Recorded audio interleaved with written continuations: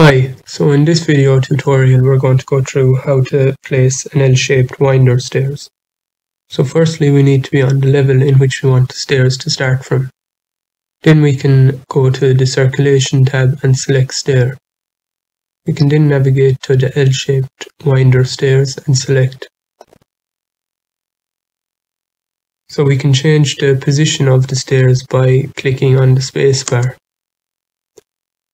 When we are happy with the position of the stairs, we can then reselect. So to edit the stairs, we can click on the stairs. So we can change the position of the stairs by clicking on these squares and moving the stairs.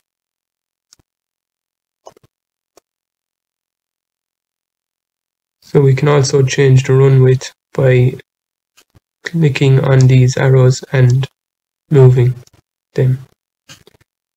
We can change the run width by selecting and putting in our own measurements.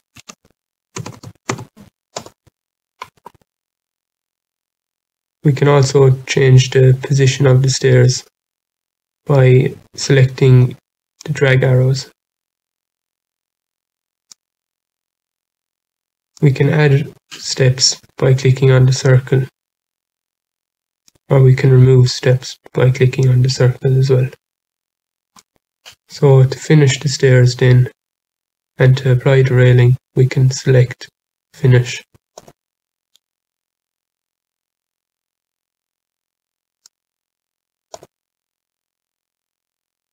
So that's our finished L-shaped winder stairs.